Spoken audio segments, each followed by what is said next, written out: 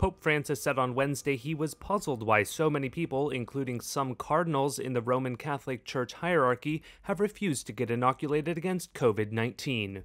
The Pope was responding to a question from a reporter about vaccine hesitancy aboard a plane returning from Slovakia. It's a bit strange because humanity has a history of friendship with vaccines. When we were children, we had the vaccine for measles and others, polio, and nobody protested. Then came all this.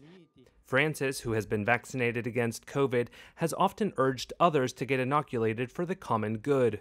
On the plane, he said perhaps some people were afraid at first because there were various vaccines available, and some turned out to be, quote, little more than distilled water. He did not name any vaccines. He went on to say that even some within the high ranks of the Catholic Church are experiencing vaccine hesitancy.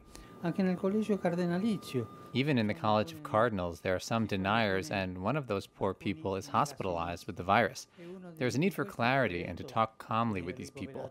In the Vatican, we are all vaccinated except for a small group, and we are studying how to help them.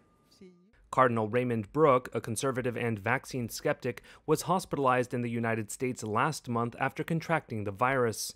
Some conservative anti-vaccine bishops, particularly in the United States, have said Catholics should have the possibility of claiming conscientious objection to the vaccine on religious grounds. But the Pope has made clear in the past that he disagrees, never having mentioned the option.